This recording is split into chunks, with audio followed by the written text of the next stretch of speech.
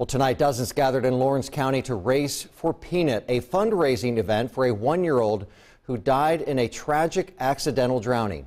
7 News reporter Stephanie Borman has more.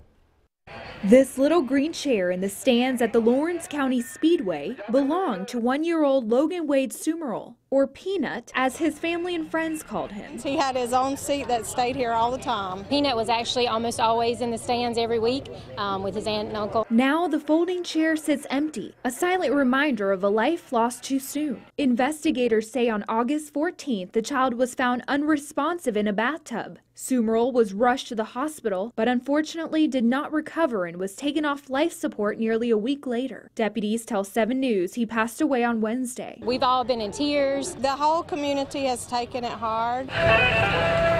Now the racetrack Peanut enjoyed so much is giving back to his loved ones in a special way. His family didn't have life insurance, so we pitched in as the race family. Covers at the door, a silent auction. All the money raised at the races on Saturday are going towards the cost of the funeral service for the 1-year-old. The owners of the Speedway say it's the least they could do for their smallest, yet most unforgettable fan. What is one thing you'll definitely miss about him?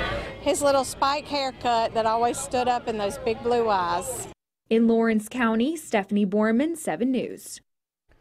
Kimberly Collins, the child's mother, and her husband Joshua Collins were arrested on charges unrelated to the accidental drowning. Deputies say the family's home was infested with bugs and in a state of disarray. Due to the condition of the home, the other children have been placed with other family members.